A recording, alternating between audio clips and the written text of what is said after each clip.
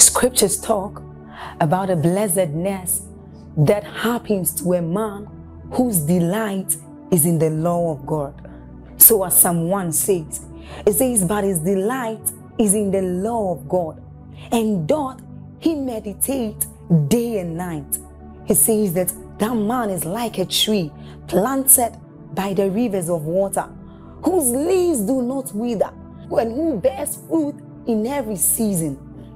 As you're about listening to this message, we believe that your life is going to be like that man planted by the rivers of water. Your leaves are forever going to bear. And we know that your season will not pass by. You will forever shine and you will forever bear fruit. We have a lot of content to share with you. So we would entreat you to subscribe to this channel, as well as like us. Hit that notification bell to receive more updates from us, because we know that whatever content here is going to set you on course at every time. It's going to make you attain whatever stature that Christ wants you to attain. Thank you. Cultures have changed. The interests of people have changed. Perspectives have changed. Technology has changed a lot of things. Technology has changed our appetites.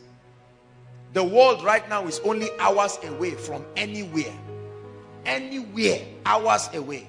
I'm sure that in the next future, or in the next maybe 5-10 years, I'm sure you may not have to dial numbers to call them again. They will program them to work with your mind. I just think of NASA and his phone beeps. It can happen. I mean, there's artificial intelligence in phones. Phones can feel, phones can record, they can have memories. So the 21st century is here. And what is the attitude as far as our mandate is concerned?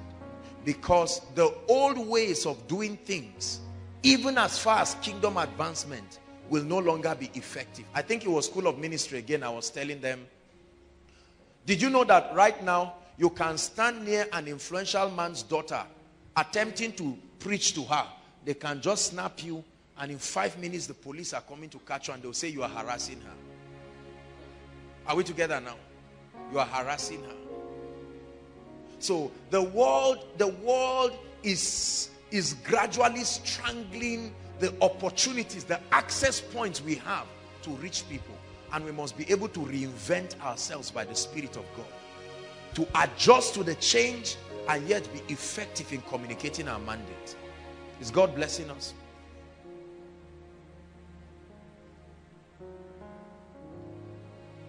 One of the tragic things about the metamorphosis of the church with respect to the current change is that most of the change that is being effected in the church is not effected with the authority and the supervision of the Holy Spirit. Let me tell you what happens when you try to adjust to the 21st century outside of the Holy Spirit. You will become something else. Completely something else. There are pastors under pressure to turn their churches to align to the 21st century. Please listen to me. There are businessmen, there are entrepreneurs, there are all kinds of people, families. The paradigm of fatherhood, parenting, leadership is being compelled to change, to adjust to 21st century living. But you see, a believer is not just one who is born again. A believer is one who has submitted to the governing authority of the kingdom.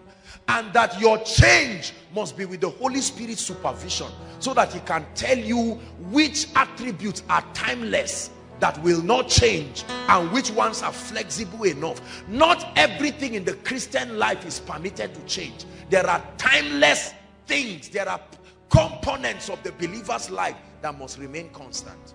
And I'll tell you where we get this teaching from. 1 Corinthians 9:22, please. I need to balance this teaching. Is God blessing us already? 1 Corinthians 9:22. This is the Bible stand that many contemporary preachers sadly have picked in, and we have brought it to seemingly be a strategy. Now, I believe in metamorphosis. I'm teaching you change now, but that change must be guided by the wisdom of the Holy Spirit. Everyone read. This is Paul writing to the Corinthian church. 1, 2, read. To the weak became as weak, that I may gain the weak. Are we together? Read on.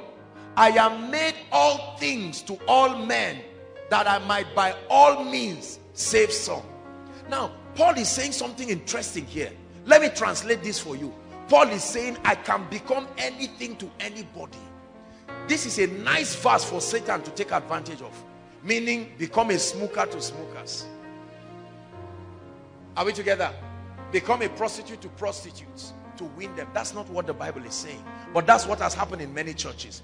In our obsession to metamorphose and become relevant in the 21st century, we have been misguided by this scripture. And many things that happen. There are churches where members vote the sermon for the week that the pastor preaches. Are we together? There are churches where all kinds of things happen. Now, I don't insult these people. At least they are serving God. But that's dangerous. We are removing certain ancient landmarks. So as I attempt to teach us on, that's why I call this strategic kingdom influence. Not just kingdom influence. It must be strategic. Meaning the Holy Spirit is involved. Hallelujah. The idea, listen, the idea of Paul here is that I am able to make adjustment. The idea here is not an idea about living your convictions. It's an idea of making adjustments. The summary of this entire communication is that Paul is saying, because of the reality of my society, I am able to make adjustments. Listen, any church, any pastor that cannot adjust should be ready for empty pews. I repeat, any pastor, any businessman, any CEO, any worker that cannot adjust. Notice, I didn't say leave your convictions. Adjust means to create allowance for the excesses of people. Adjust means to create allowance for the limitations of people. Adjust means to create allowance for the perspectives of people. When you become rigid and stringent, forget about advancing the kingdom in today's world. One of our fathers who has done that most remarkably, that is a model for all of us, is Papa E.A. Adeboye.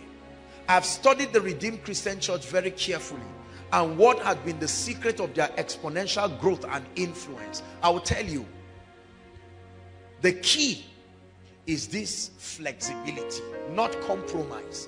There is a difference between compromise and flexibility. Papa E.A. Adeboye is a man of strong convictions. He's very conservative in his approach to Christianity alongside his wife. But he realized that if I must achieve the mandate of seeing every redeemed church, or at least in every 2 or 3 houses, let there be one redeemed member, I must be flexible enough and yet uncompromising.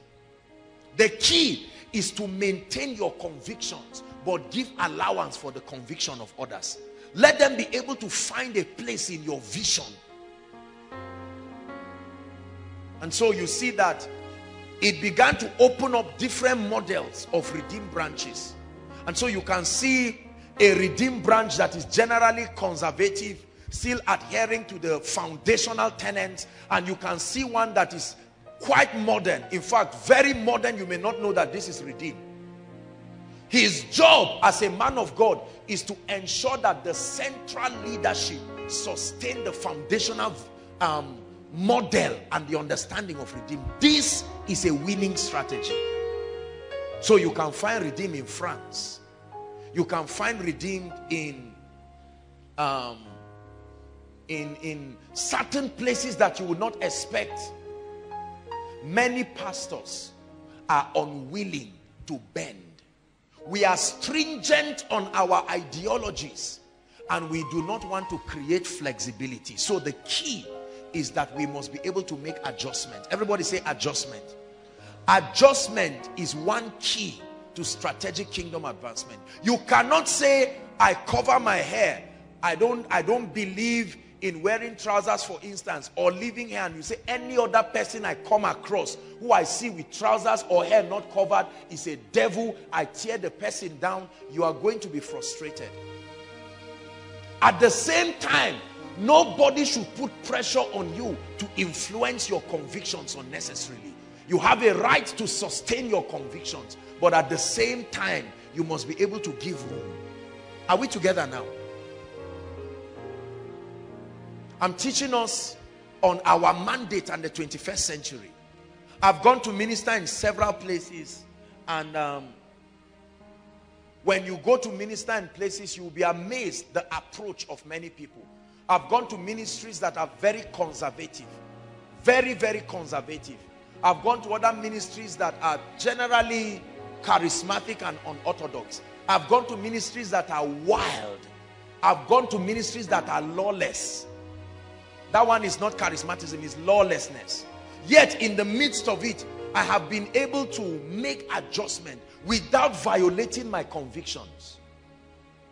Are we together? Koinonia runs on certain convictions. But part of the reason why God has blessed us is because we have been able to make adjustments. Are we together now? Adjustments that can allow people to come in and be able to not necessarily incorporate their ideologies, but give them space to know God for themselves. And in that knowing God, many people begin to adjust, not by force, but on the strength of the information that is coming to them. Is God blessing us? Yeah. You cannot win people you resent. You cannot stand and all of a sudden you see a lady with heavy makeup wearing a very tight trouser and all of that, and you know, you just give this atmosphere of, look at this prostitute and this devil, you want to kill me. And your idea was to come and win her, and then you come and stand and, oh, you are a sinner. You see, I will not listen to your message.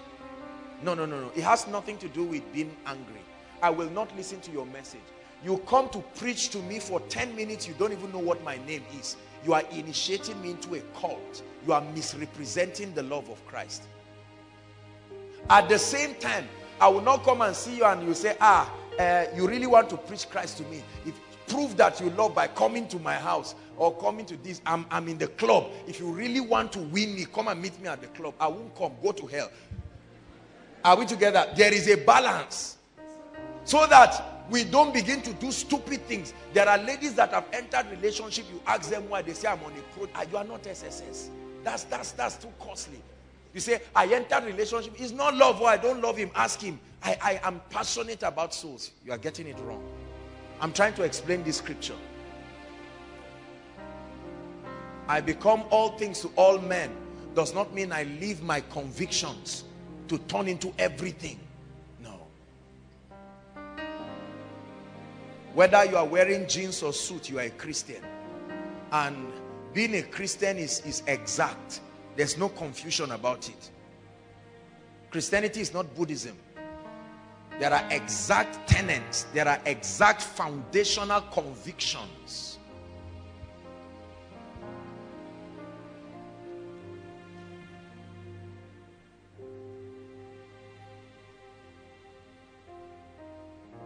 Write this down. We must carefully study the word. Please, let's write. Let's hurry up.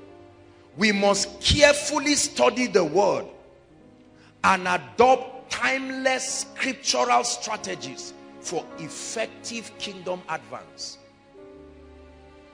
We must carefully study the word and adopt timeless scriptural strategies for effective kingdom advance. Listen, the key to kingdom advancement is found in the Bible. Timeless secrets that can advance the kingdom through any culture, any kind of civilization. And when we study the Bible, we will find therein secrets that can survive any kind of sociological metamorphosis. It doesn't matter what dispensation, the truths there remain timeless. Keys to kingdom influence. Let's discuss now.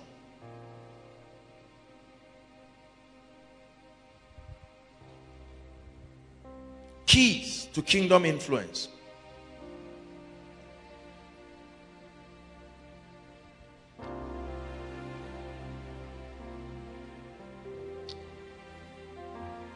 Ask and I'll give the nations to you, oh Lord. That's the cry of my heart. Distant shores and the islands will see your light as it rises on us. Sing it one more time. Ask and I'll give the nations to you, oh Lord. That's the cry of my heart. Distant shores and the islands will see your light as it rises on us. Keys to kingdom influence. Listen, I've told us that the key to strategic kingdom advancement is called influence. The new kind of evangelism that will break through any protocol and any hardness is called influence evangelism. The advocacy that comes when a man can gain a platform and is able to influence the convictions of people. Never trivialize influence and its effect to a person, a territory, a people, and a civilization. At every point in your life, you are being influenced by somebody, and you are influencing somebody.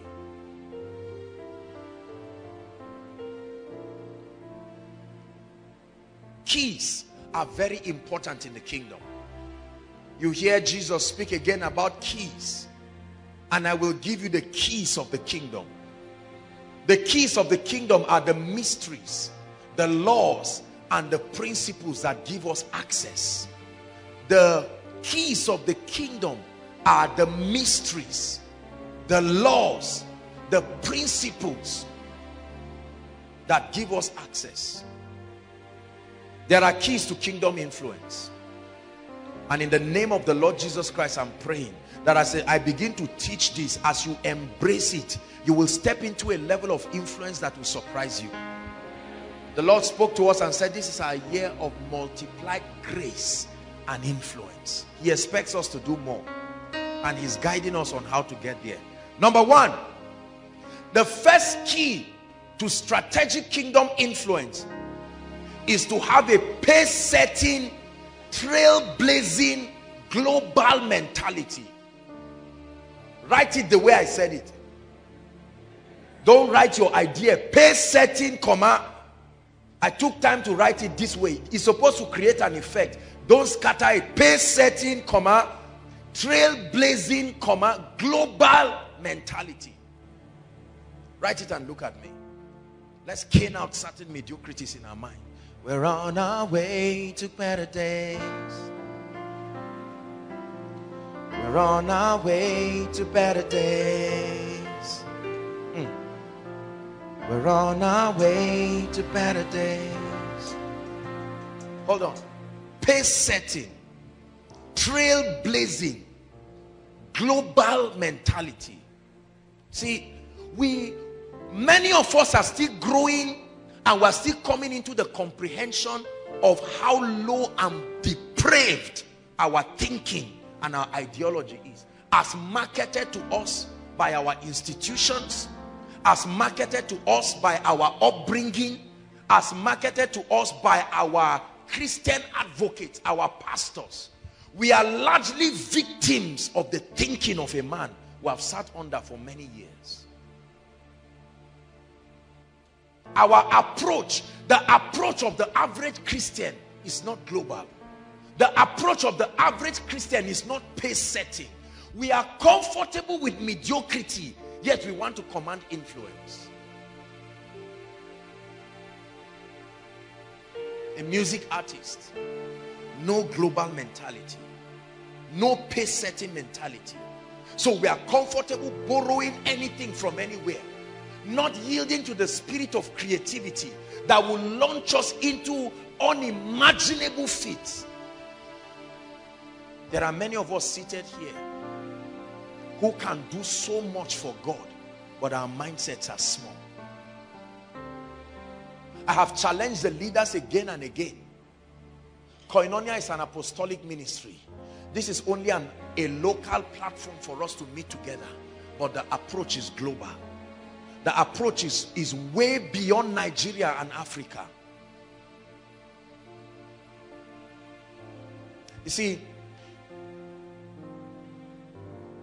we must be able to excel. Let's look at a few scriptures. Matthew 5:14. Then Deuteronomy 6:2-3. Media, you have to help us. We really have to be fast. Jesus said this, Matthew 5:14. Write it down and please look up. 1, 2, read. Ye are the light of the world. A city that is set on a hill cannot be hid. The second statement explains the first line. It says you are the light of the world. Then it compares you. It says you are a city. In other words, can a city that is set on a hill be hidden? Global approach to life. We start up businesses with no idea of global approach. The average business in Nigeria, if it lasts 10 years, is a miracle. 15 years is a wonder. We don't think far. Right? The average church, do you know how many churches start in January and by December they are dead? Because the way the pastor started and was running, you would think rapture will happen tomorrow. And he runs, no sense of leadership, no pace setter, trailblazer mentality. We come into a system and do the exact same thing. Listen.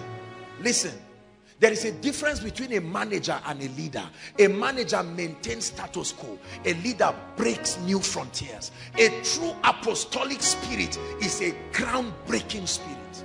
You cannot be under a ministry like this and then your thinking is still old.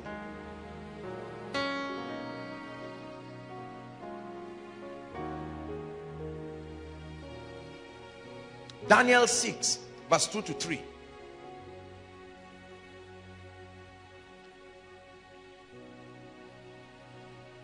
Pace setting mentality. Hallelujah. This was the story of Daniel. Look up please. Let's see the kind of mindset Daniel had. It's not just that he was called Daniel. He reigned over certain provinces. The Bible says, and over these 3 presidents, sorry, I'm cutting from verse 1, of whom Daniel was what? Please read it. Of whom Daniel was. First means a pace setter. First means a leader. Surpassing ordinary standards. He said that the princes might give accounts to them and the kings should have no damage. Verse 3. Then this Daniel was what? Everybody say pace setters. This Daniel was preferred above the presidents and princes. Why? Because an excellent spirit. Was it because he was a Christian? Because he possessed certain things that made him irresistible. And the king thought to set him over what? Influence, as a result of a pace-setting mentality. How many Christians start their work and never dream of becoming the managers or the people at the highest echelons? They don't care. In fact, they run away. When they tell them they are considering you for promotion, they say, but for what now? But God, is it that you don't know what? It's a demonic mentality. Whoever taught you that, it may be a sincere person, but that's a doctrine of demons that keeps the church bad. I love Jesus. When Jesus showed up, he broke status quo.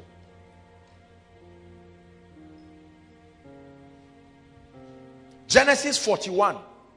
Give us 33, then we move to 38 to 44. Please, very fast. Sorry, we have to read these things because I want to press something in tonight. Genesis 41, give us verse 33, then we'll move to 38 down to 44. Now look up please everyone. This was the story of Joseph.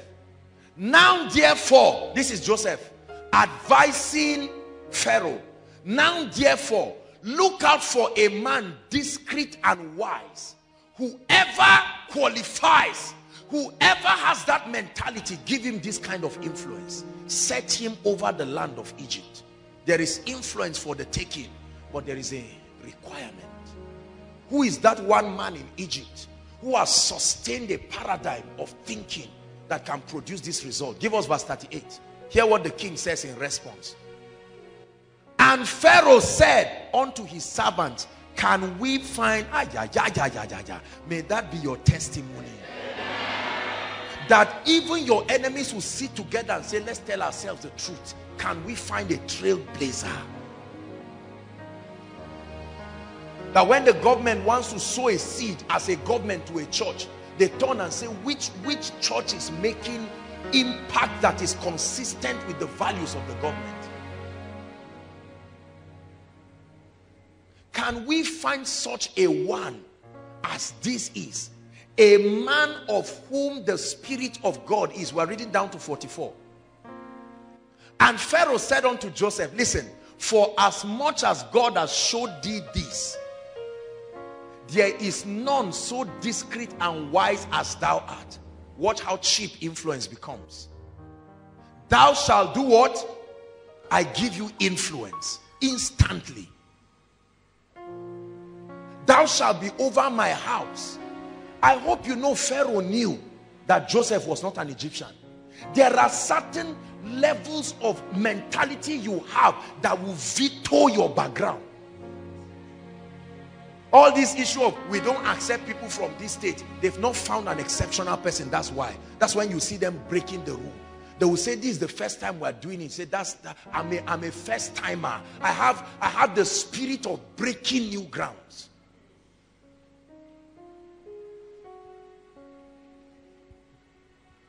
Thou shalt be over my house, and according to my word shall all thy word shall all the people be ruled. Can you imagine?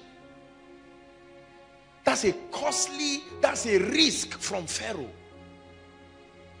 It says, only in the throne will I be greater than thou. And Pharaoh said unto Joseph, see, I have set thee over how many? All the land of Egypt. Do you think that's good for the kingdom? Do you think Joseph's father and brothers would have been allowed to come to Egypt if he didn't have influence? Are we together now?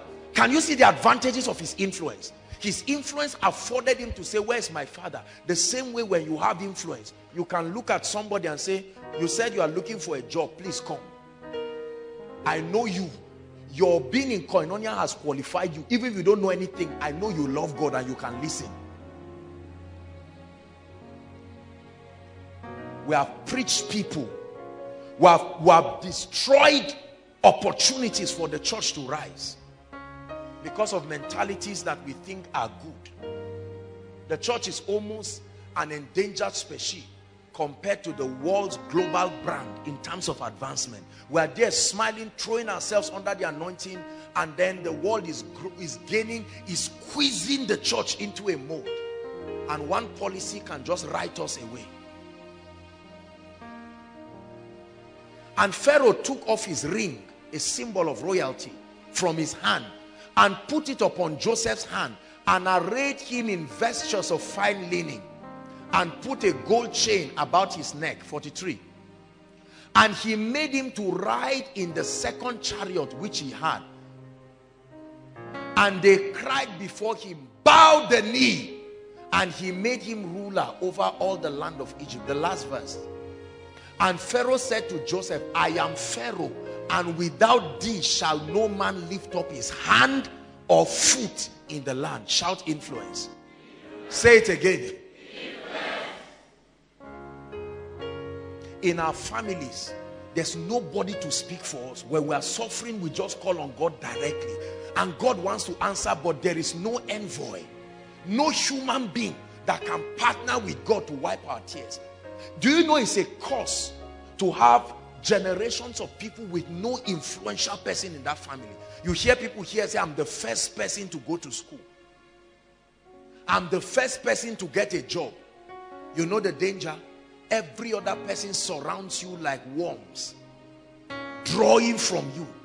You are earning 100,000 and there are 22 people waiting and hoping to receive their share of cake from you.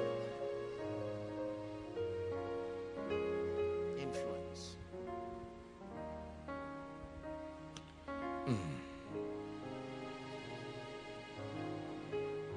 Leadership is the passion to excel.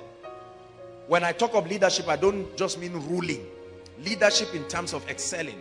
The passion to excel at an uncommon level. I'm explaining to you what pace-setting, trailblazing global mentality is. In one word, is leadership. The passion to excel at an uncommon level so as to gain access over that sphere. Listen, the reason why you excel is so that you can rise to the highest level and then be able to gain access. We need men and women who have access. And I tell you, Koinonia, hear me. This is what you are becoming. Are we together now? Oh, this is what you are becoming. Just give us time. In the next few years, you know the way if somebody is walking and he says, my name is Nas Dangote, even if he's not related to Dangote, that name has already brought favor to his life. I trust God that Koinonia in the future will be, it will be like a signet ring of favor. I will never pastor and lead people who are failures. We just comfort ourselves and no. A passion to excel. You are in agriculture, you are thinking, how do I lead? Not Kai, how do I get my small one mudu of beans, me and my wife, she's not even complaining. You are not pace setting. You are not trailblazing. Remember that if all you want to do is succeed, you are carnal. But if you want to succeed to gain influence and allow God come into that space, you are an ambassador. Always attach a kingdom motivation to your pursuit. And then there is no level of pursuit that will embarrass you. I will never be small. I hate it. And it is for the kingdom. Number two, the second key to kingdom influence is character. You want to command kingdom influence. In our generation today, you need character. Everybody say character. What is character? Christ-likeness. Moral uprightness.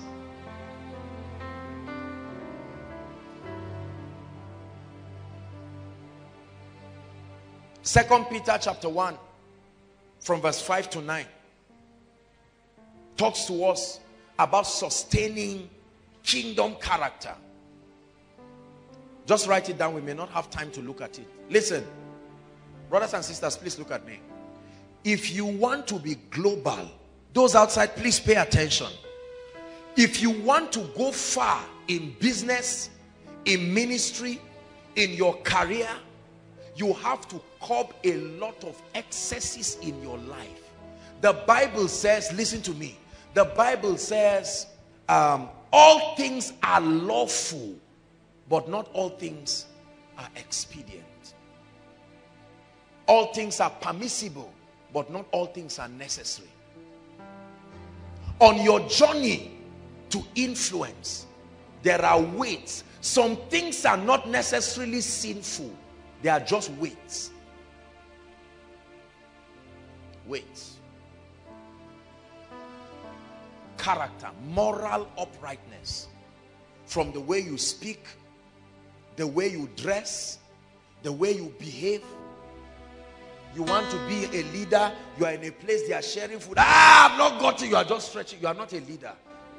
God cannot promote you to disgrace him like that. There is a decorum.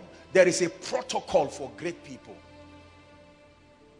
I'm not just talking about pretending and living a fake and a false life. But you must be disciplined. You are dressing, you iron your clothes. You talk well.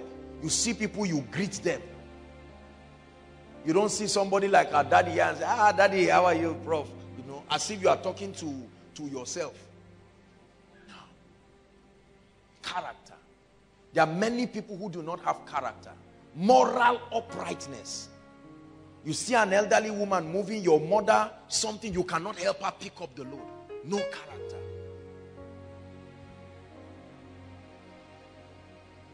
There's this wild nature that our generation of young people have that we must tame and cut away. We associate youthfulness to wildness. That means if you are temperate, people think you are too cold. Be wild. You won't be a leader that way. Look at how the teachers in our school who teach our students. You see how they dress? You see how they talk? Now, I'm not against anything, but a young man comes, rings in his 5 hands. I'm not against all of those things, but it's not sin, but it's a weight.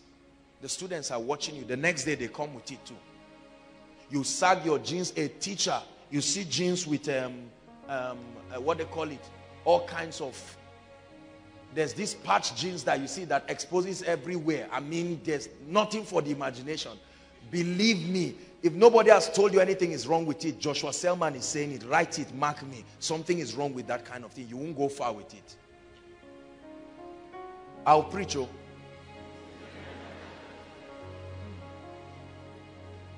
Hallelujah.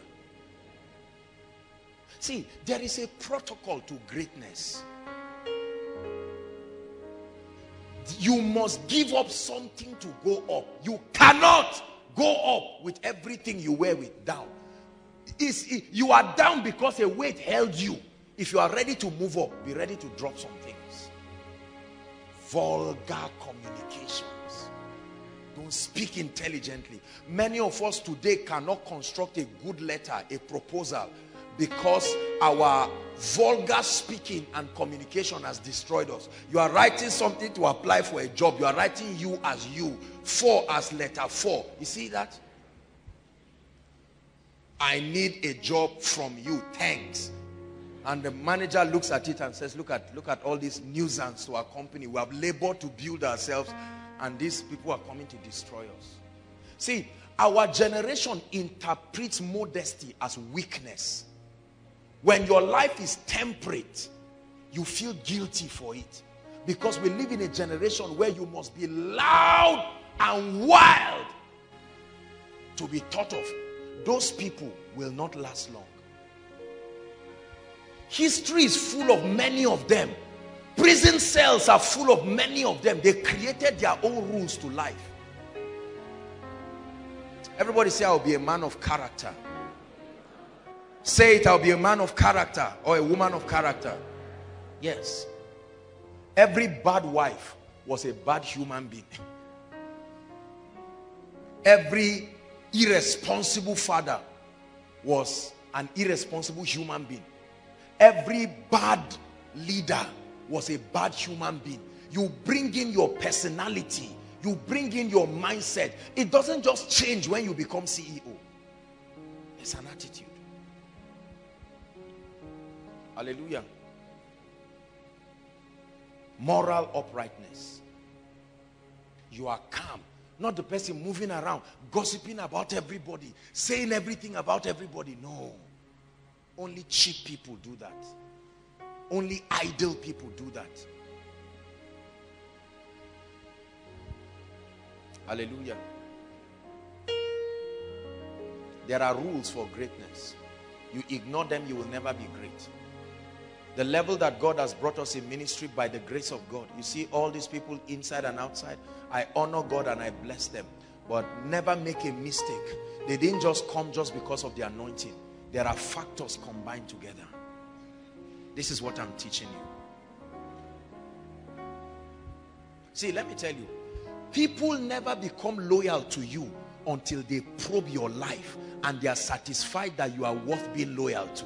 Loyalty is not a gift. You earn it. Are we together? There are so many people who see, especially some of us young people, and they think the loyalty is just because of solidarity. No.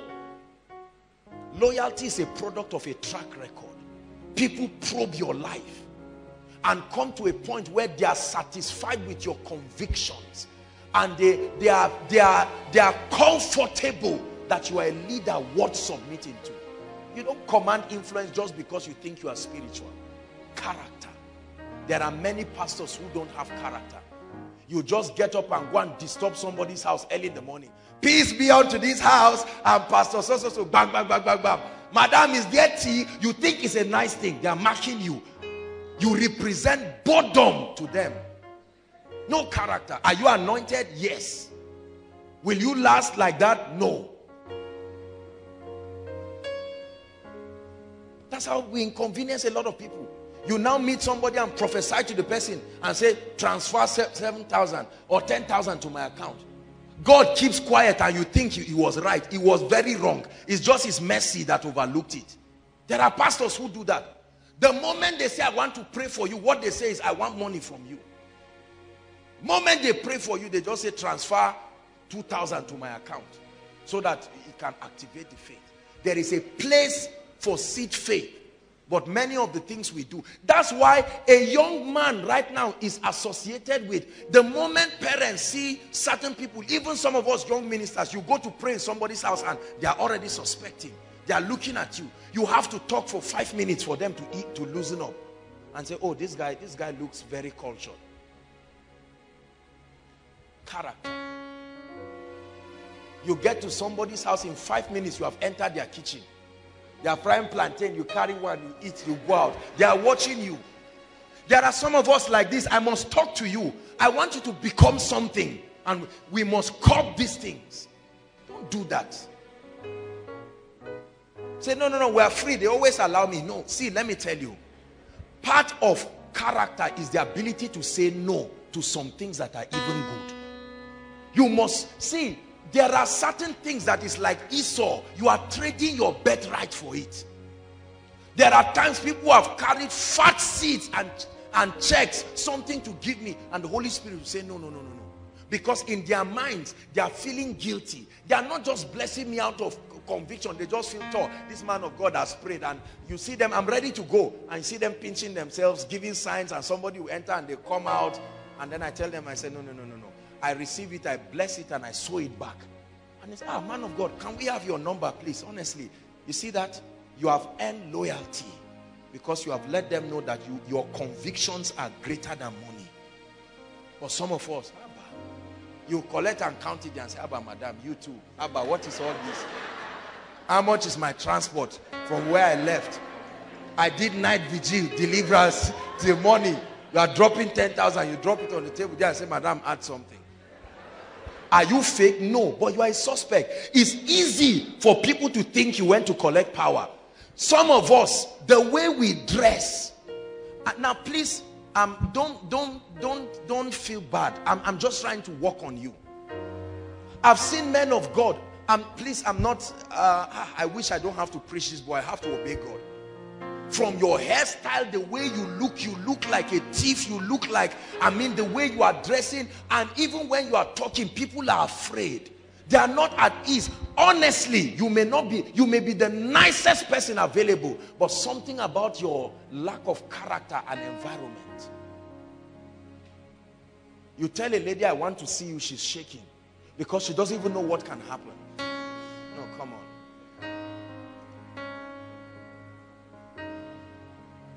I want you to be on a project that you must be trusted.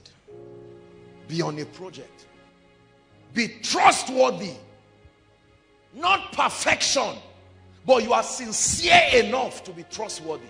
When people commit their loyalty to you, it's a trust. You don't disappoint it.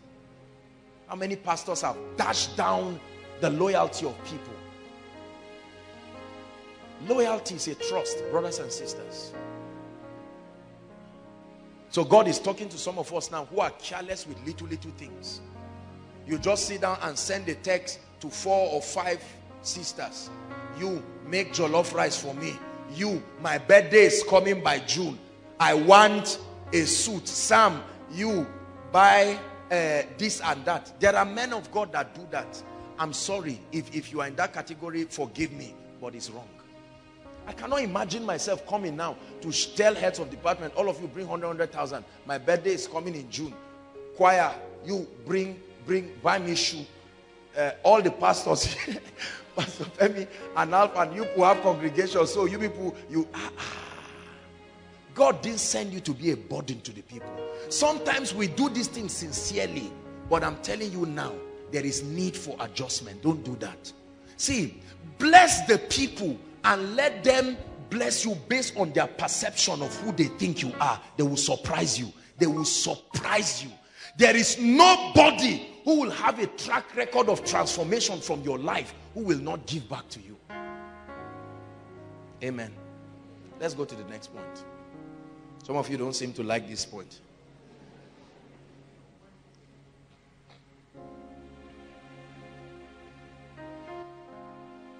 The third key to strategic kingdom influence is excellence.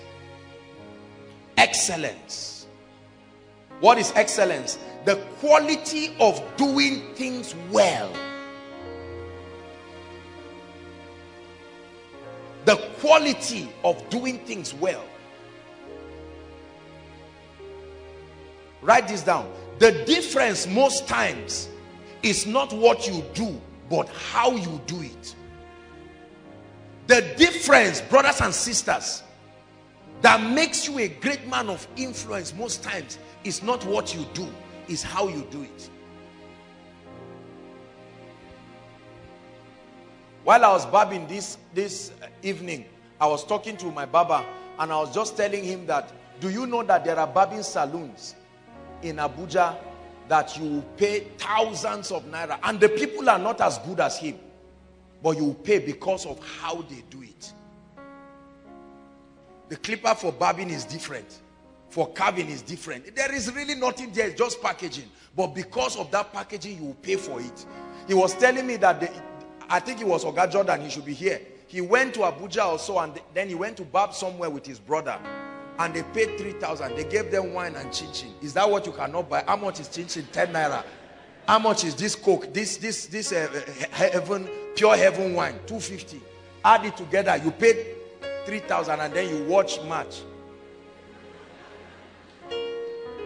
But listen, it's excellent, so you will be rewarded.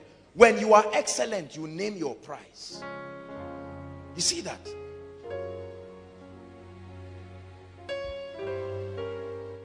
What you are doing now, are you excellent in it? Please let me talk to us. I salute, I know many people in Koinonia are engaged actively in all kinds of things. But I want to challenge you, are you excellent? Oh, you make kunu. You think it's small, but are you excellent? Why don't you think of a way of doing it very well? Don't say kunu is not nice. If you make it well, I will buy it. I think someone in the protocol, he has some popcorn machines on campus. And then I told him, I said, I want to taste your popcorn. Let me see what and what do you put there. And he was telling me what he said. All that one is stories. Bring it, let me taste. Let me know whether you are excellent. See, let me tell you something. The minimum standard in our world today is excellence. Even if you don't have the finance to grow into it, have the mindset first. So you have only one cloth. And that one cloth will make it look as if you are not excellent. You are, because already you've had an ideology of excellence. You iron it. You look smart.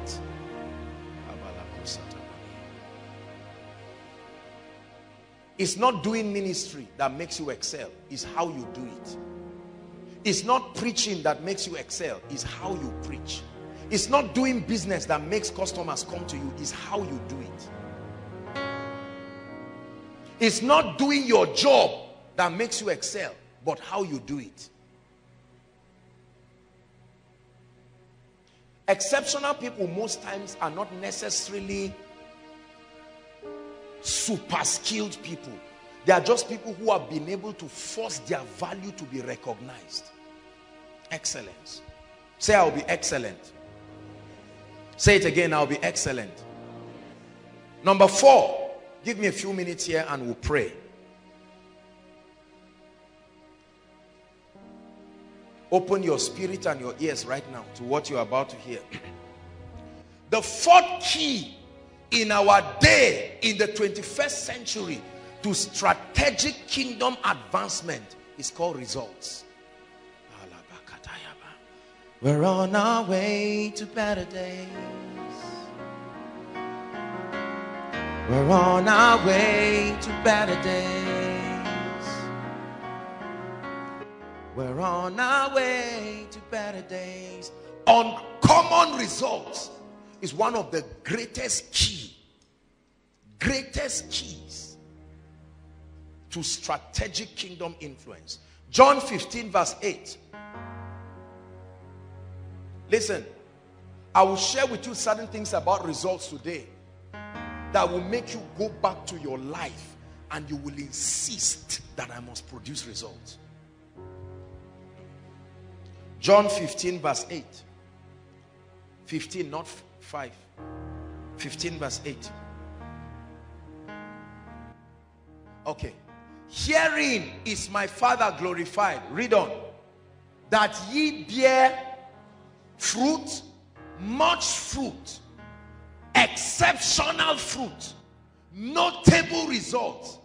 It says, so by so doing, you will prove that you have been following me diligently.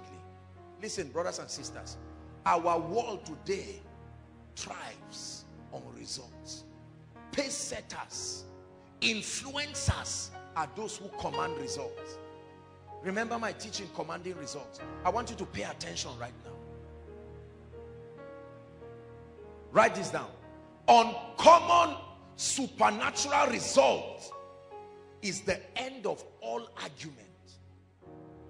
Uncommon supernatural result is the end of all argument.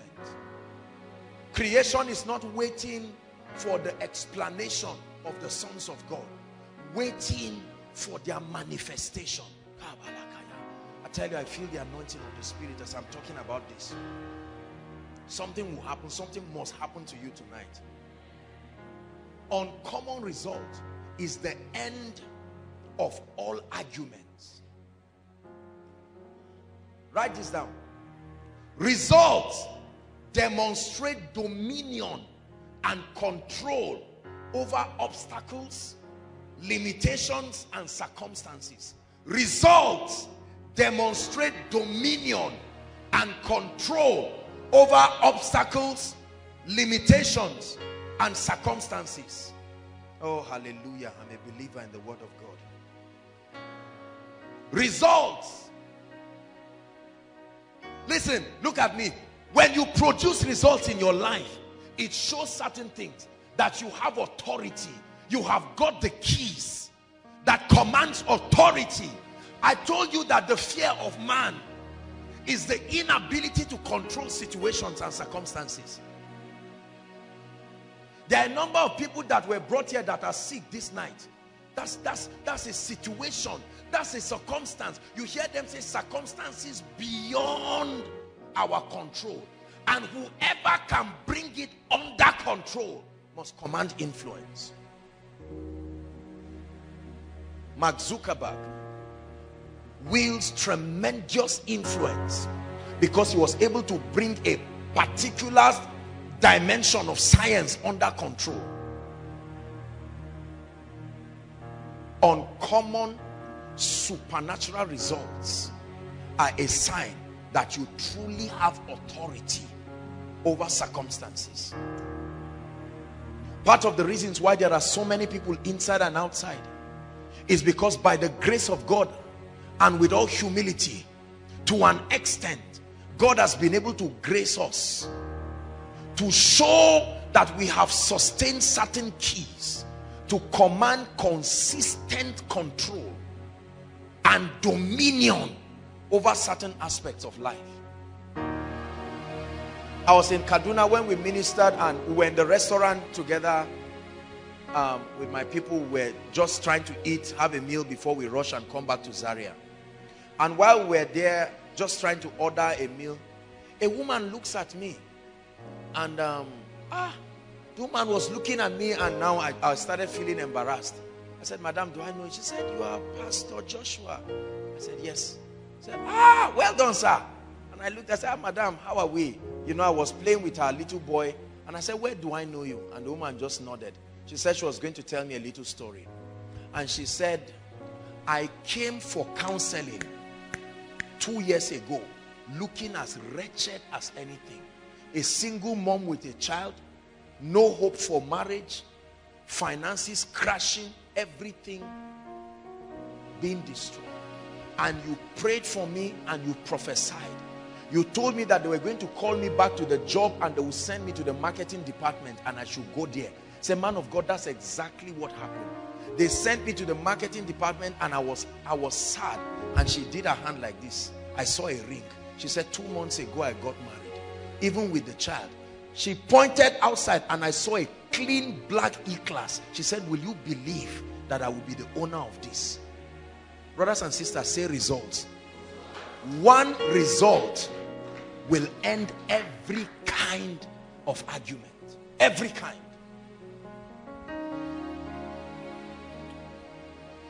Is God speaking to us? Results. Pastors produce results. Produce results. You know why our prayer department, by the grace of God, is like second koinonia. It's like midweek service of koinonia for many people, because of results. They are praying and they are seeing results. Nobody will come and spend 2-3 hours here just like that. People are not idiots. Results. By the time your life, listen, I don't care how much you pray or fast, if there is no result, you will be frustrated. The end of your walk with God is that God, you come to a point where you become so full of the anointing of the Spirit, you can produce uncommon results. Fill me up until I overflow. I want to run over. I want to run over. Fill me up until I overflow. I want to run over.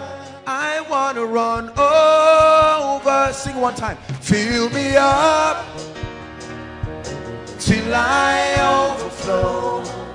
I want to run over. I want to run over.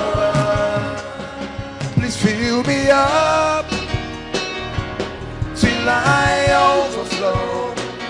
I want to run over.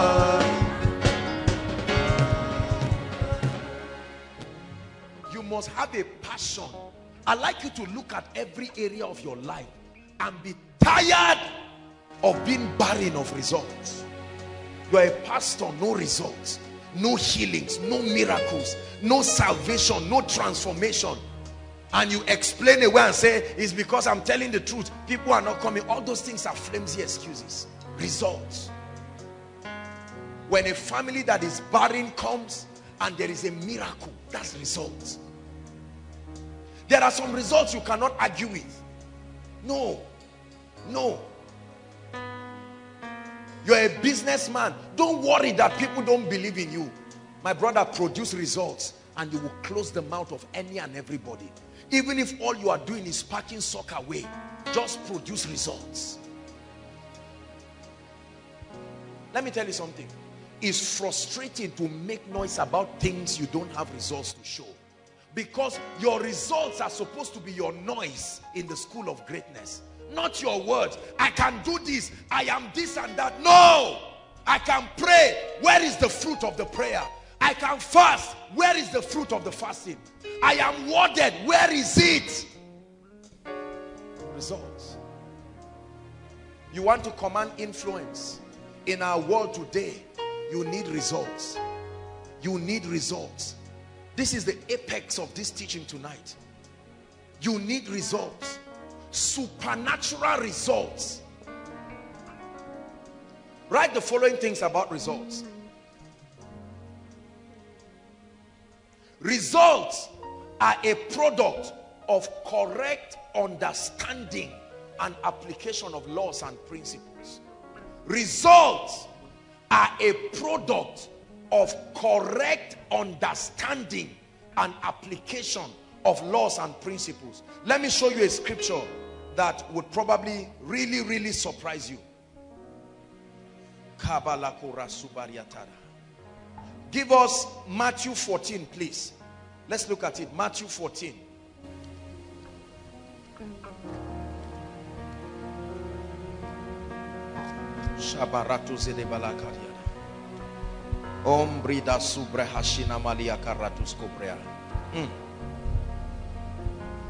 Matthew 14. We'll read from verse 23 and we'll read down to the end. Let's hurry up. And when he had sent the multitudes away, everybody watch this.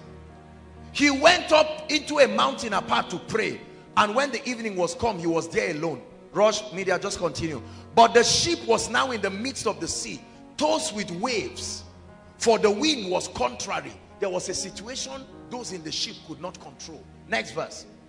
And in the fourth watch of the night, Jesus went unto them, doing what?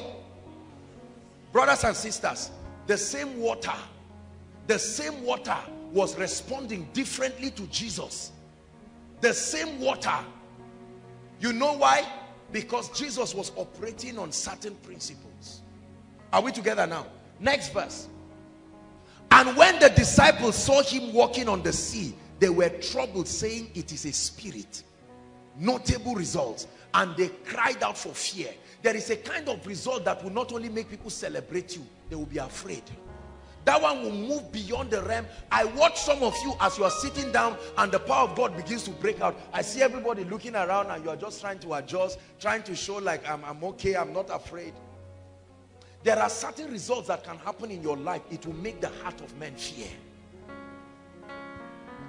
But straightway Jesus spake to them, saying, be of good cheer, it is I. He said, be not afraid. Verse 28.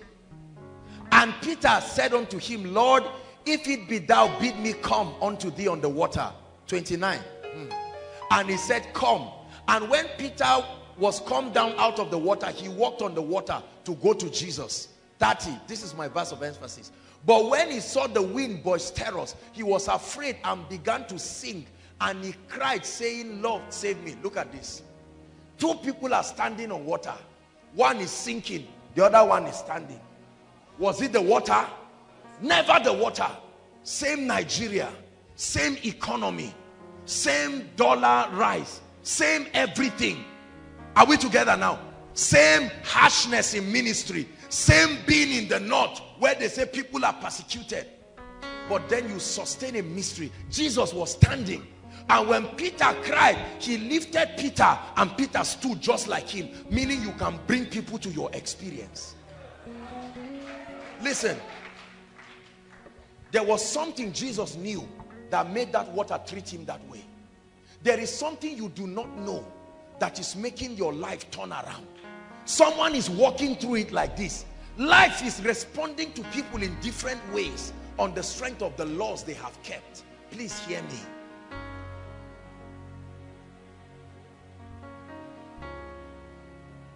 Correct understanding and application of laws and principles. Number two, results are a product of mastery. Mastery. Mastery. Exceptional competence. You have mastered the laws that produce them so thorough that you do it unconsciously. That's the kind of attitude that produces results. Number three, results are a product of diligence. There are many times you keep knocking on the door of destiny until it opens. Sometimes you may knock for many years, but you continue. Diligence and persistence is what separates men from boys. Diligence. Number four, and I want you to lead this, take home this one tonight. Results are a product of the presence of the anointing. The anointing does not make the difference. The anointing is the difference. When results become supernatural and consistent, then there's no limit to the influence of the person producing it. When results become notable and consistent, Listen, listen. If you produce results for a short time, it will not create the effect. It needs to be consistent. That's why you find out that God can be using a particular man of God or a church. He can continue for many years, and then one is like he hits a breaking point in the spirit. In 1 year, he will step into a dimension of increase. Consistency. Consistency.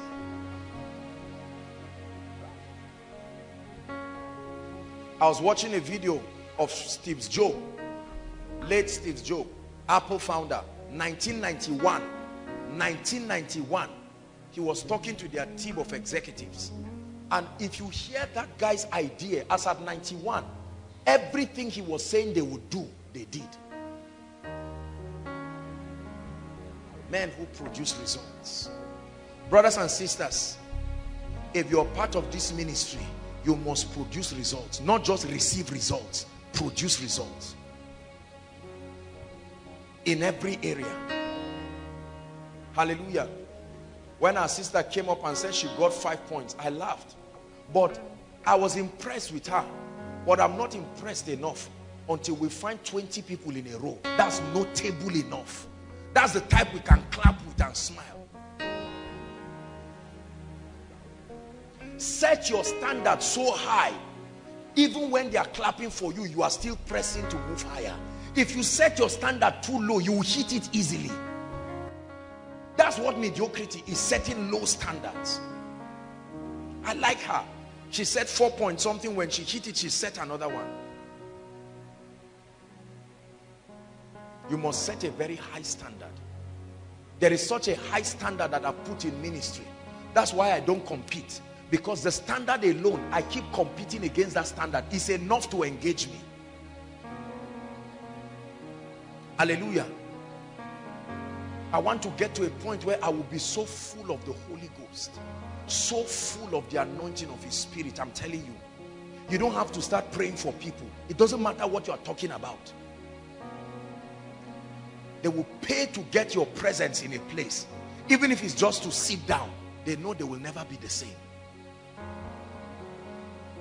Fill me up till I overflow. I want to run over. I want to run over. Please fill me up till I overflow. I want to run over. Listen, let me challenge you, everybody here. Create a system that measures your growth. Don't mark your script by yourself and score yourself A and organize speech and prize for yourself. You are a mediocre when you do that. Challenge your standard.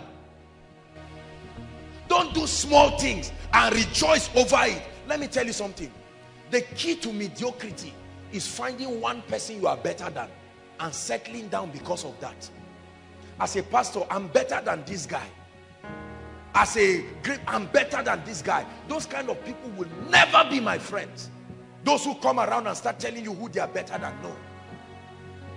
Because they are the type who will fight anybody that rises. I'm not a product of all those kinds of things. There is enough. The assignment, the demand of the assignment is enough. You compete against the standard God has given you. There is a benchmark. Those who are men of God today were ushers in the Bible. Welfare personnel. Look at the condition to be in welfare. Full of the Holy Ghost. Welfare. To serve food. You needed to serve food with the anointing. So we are constantly moving. Thank God for what God is doing through the school of ministry. But we are rising. Thank God for what God is doing through our messages and the media ministry. But we are rising.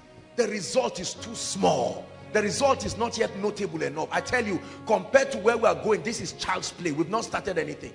The level of the excellence is still at its foundation. Foundation. We have not even done anything.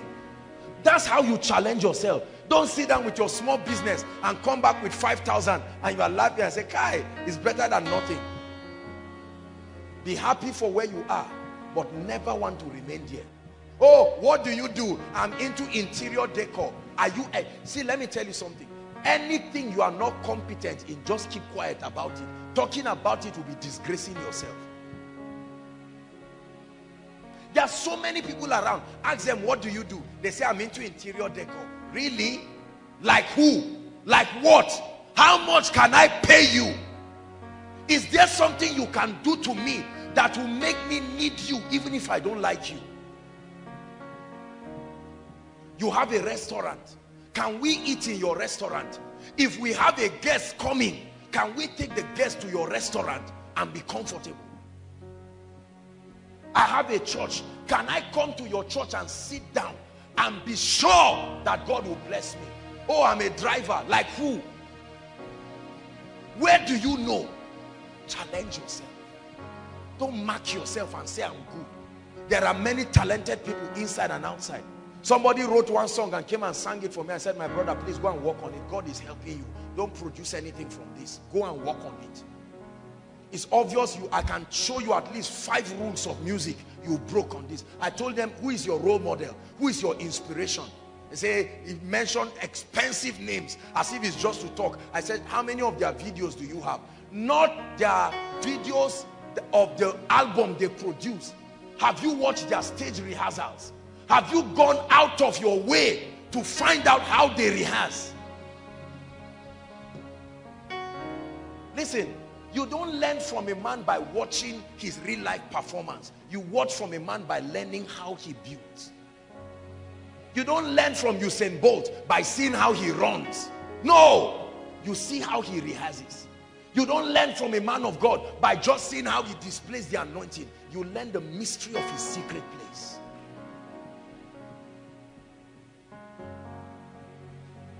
Koinonia, I'm challenging you. God is taking us far. There are many of us here who would have entered certain levels of influence. Opportunities came and passed us by. Is still passing us by because we have not mastered that key that will give us influence.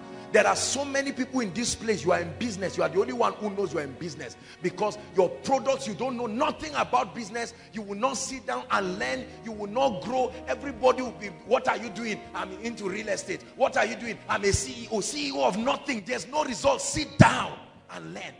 Many young people moving around with suit and Bible and iPad. What are you? I'm a pastor. My name is Pastor David Revelation or David King or something. That's not what will give you, open the doors of ministry. Let me tell you something.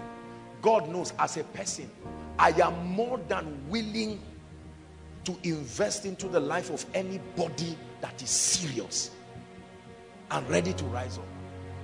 Believe me. Anything you are doing, if it's not of standard, and you don't get standard by default, you learn from the best. Don't learn from your colleagues. Your colleagues are your colleagues because something made you the same way. You rise up, you learn. Something you do not know is the reason why your life is limited. Something you know but have refused to believe is making you stick. God has given me access, uncommon access to people, and sometimes I look at where I am and it's like a dream. I'm saying, Joshua Selman, what are you looking for in this place? Influence. Influence. Whenever you see a man of influence, don't be angry. It's not mistake. Results, brothers and sisters. I'm the firstborn in my family, but the way they are even treating me, I can't even talk. Result, result, result. Everybody say result. Produce result and you will switch the button. I'm 20 years, I'm 30 years, they are still treating me like a child. Result. Prove them wrong. Produce results. Don't make noise. I'm obsessed about studying successful people. I'm not ashamed. I have an appetite to confront my ignorance. I confront it with joy and gladness. I confront my ignorance with no sense of embarrassment at all. I like knowing what I don't know anything about. When I discover things in my life, I say, this is what I didn't know. I go for that knowledge. I want you to produce results. The little level God has brought this ministry is as a result of the results. The level of organization at the little level we are in, there is a formula to it. It's not just happening by mistake. That you come, and as many as we are, there is still some level of organization. You don't guess, you learn. What you see today is what we knew yesterday. Tomorrow will reveal what we have known today. Please, I'm challenging you. We are going to pray. If you want to command influence, influence has monetary value. People will pay you and bless you in a way that will bring tears out of your eyes. And you will say, Lord, what is this? What are you doing to me? For if the cloud be full of rain, the Bible says they empty themselves upon the earth. Men of God, God is challenging us tonight. Stop being a mediocre. Surround yourself with 3 or 4 friends and say, among all of them, I'm the one who prays most. That's nonsense. Mediocrity. I'm the one who has revelation more. Mediocrity.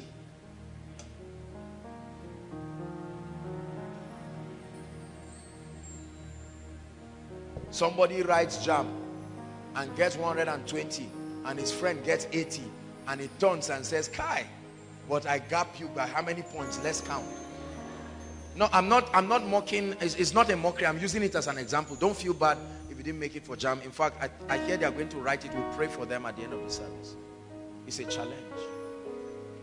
It's a challenge. I know that this teaching is touching some of you. There are people who are seated right now. You can pretend like what I'm saying is not serious. There are many people standing outside right to the back. Some of them are just standing and thinking about their lives. I want to excel in my life. And I want my excellence to be intentional. Set a high standard, Koinonia. Set a high standard. Challenge yourself. When God gives you that influence, men will thank you for being influential. Your children will thank you. I was sharing with the School of Ministry students, some of the things I do today is no longer for myself. If it's for myself, I will stop doing some things because I've already created a system that will bless myself.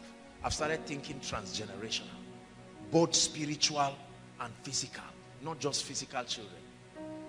That anybody connected to me will be implicated for success just by being associated. And Lot went with Abraham.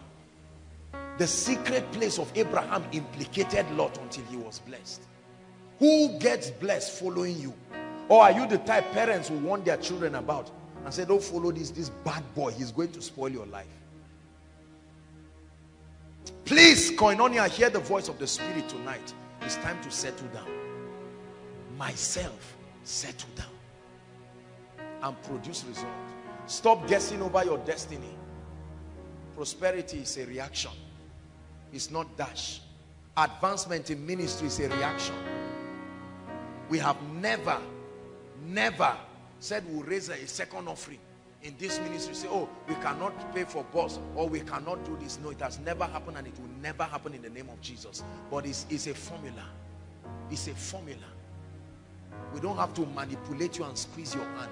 It's a formula.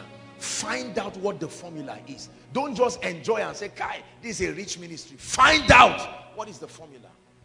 What is the secret of the anointing of the Spirit upon our lives and the ministry? Find out. Do you care to find out? Are you humble enough to find out? I always look at the people that are close to me, and I always watch out for their interest in finding out process or results. When I look at people who are close to me, I like to know what their passions are. If you are close to a man of God, there are pastors here, be careful, because proximity can destroy your ability to learn. You are always seeing the result. Some of you come for Koinonia and you can sit down here and in the next 5 minutes, people are flying all over and just say, Kai, apostle is anointed. Do you know it is for the taking? Peter said, help me. And Jesus said, I can show you. Let me teach you what I'm doing that is making me standing. He lifted him. There is something you can learn. There is the secret of the war. There is a mystery you can learn. You can stand upon it. It's not abracadabra. It's not the more you see, the less you understand. The prophetic has a formula. The apostolic ministry has a formula. Don't guess in pride. Learn. Those who learn are the ones who rise. Please rise up on your feet.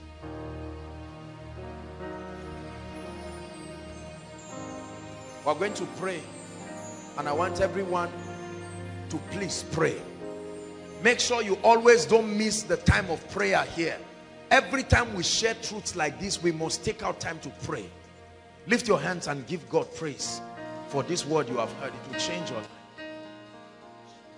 I will rise in your name, Adonai. You reign on high. I will rise in your name, Adonai. You reign on high. One more time.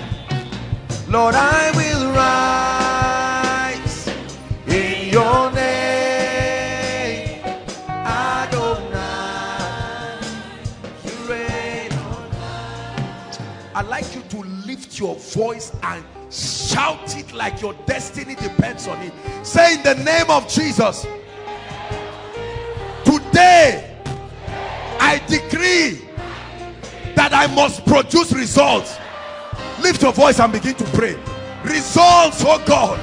Rekete koto shekete, embrakata labakata, shekete kereto koreba baba baba, mandela kariada basha, ekros kabariada ba, era da bariada ba, shekete barararararo. Yeah, in your name we will rise, Adonai, you reign on high. Results, results. I pay attention to produce results. I pay attention. Results at the end of every argument. Results, the product of mastery. Results, the product of diligence. Results, the product of consistency.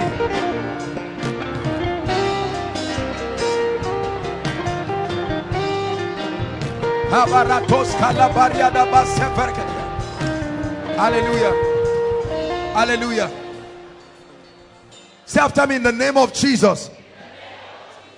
From today, I pay attention to laws, principles, and mysteries. I pay attention to the laws I need to know to excel. Lift your voice and pray for grace. Grace, oh God. I'm tired of poverty and suffering. I need to hold on to the laws. I'm tired of defeat and failure. I'm tired of everybody hating me, everybody fighting me. There is something I need to know. Lord, show me the laws I'm violating. Show me the laws I'm violating. Show me the laws I'm violating.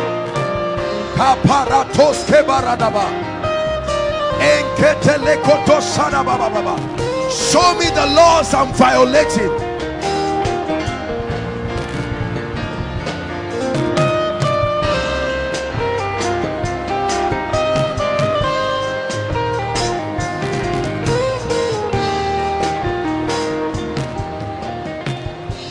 Hallelujah. Hallelujah. I'd like you to mention every area of your life where you have not seen notable result, and say, every pride, every attitude stopping me from being humble to learn and produce results in that area, I take authority over you right now. Open your mouth and pray. Mention the area. Naaman was a captain of the Syrian army, but there was an area in his life. Please pray.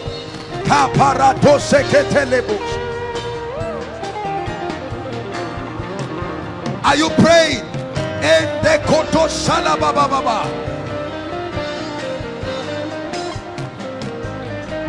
Say, Lord, I humble myself. I humble myself. I humble myself. I humble myself to learn. I humble myself to master the art of war.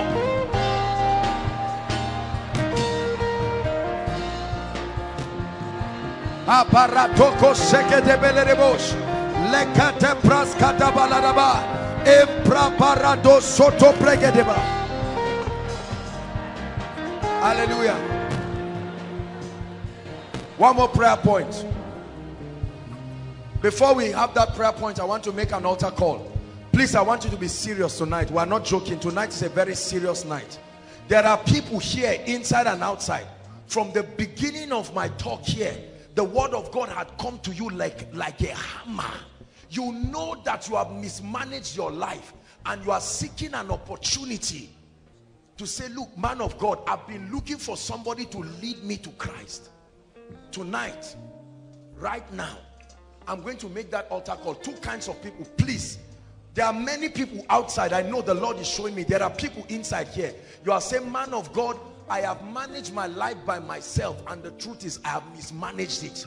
But God is giving me a new beginning and I want to take advantage of it. You've never committed your heart to the Lord, or you have done what you think you know to be Christianity, but with respect to what God is doing now, you know that you are not making any progress. Please, these two categories of people, I count 1 to 5, or not 1 to 5. As we are praying, make your way to the front right now. Make your way to the front. While they come out, the remaining of us, please lift your voice and pray and say, Father, use me, use me, use me. Do business with me, oh God. Lift your voice and pray. Please make sure you don't sit back as the Holy Ghost is speaking to you. This is your moment of change. This is your moment of change. Don't let any friend or the family you came with make you sit back outside. No matter how far, make your way to the front. Use me, oh God. He said, thou art my battle axe, my weapon of war. Thou art my battle axe, my weapon of war. Thou art my battle axe.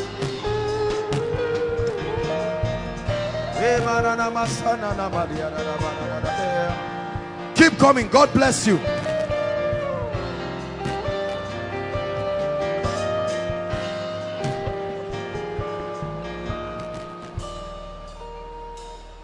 Hallelujah. Listen, those of you standing here, I am very happy for you for this decision. Don't let anybody make you think you are wasting your time. There are some of us, you have destroyed your life with liquor, smoking, drinking, all kinds of things, giving yourself to any and everybody. There is a new beginning. God wants to rehabilitate your life. You heard the story of this gentleman. There are still people like that. You know, I don't care whether you think you're a Christian or not. Alcohol, smoking, drinking, all kinds of things is destroying you. Please leave your seat and come and join them as I lead you to Jesus Christ. Leave your seat and come and join them. Even if everybody knows you in your area, it's time to make a change. It's time for a new beginning. Hallelujah. All of you here, some of you are giving your heart to Christ for the first time. Some of you are making up your mind to be serious with God. You are welcome. Please lift your hands and I want you to pray with me. Just one hand, your right hand. I want you to mean business. Please, if you know you are not going to be serious, go back to your seat. If you are here, be serious. You are not reciting a poem. Be very serious from the depth of your heart. No pinching, no laughing around. You are serious. We are with God here. Say, Lord Jesus, I believe in you. I believe you died for me. This night, I surrender my life. I surrender my destiny to you. I'm tired of wasting my life. Take over my life. From this night, I receive eternal life into my spirit, and I declare that I will never be the same. The power of sin is broken over my life in the name of Jesus. Keep your hands lifted. Father, I break the power of sin over everyone lifting their hands here. Every habit and every demon and every power that is tying anyone's destiny down, I loose you tonight in the name of Jesus. Every addiction, everything that is not of God, it dies and leaves you forever this night. I'm praying for you. From tonight, you are stepping into a new dimension. It will be from glory to glory in the name of Jesus Christ. Amen and amen. Thank you so much. I'd like you to follow a brother waving his hands. Please, we need your details because we need to follow you up. It's not enough for you to just give your life to Christ. We need to follow you up. So please, you have the details, and they will guide you and give you more information. Celebrate them as they go. All of you this way. Follow the gentleman. Celebrate them, Koinonia. Celebrate them. Celebrate them. Thank you. Hello. Scriptures exhort us from the book of Proverbs. It says, my son, attend to my sayings. Incline thy ears to my words. Let them not depart from thy eyes, and keep them in the midst of thee.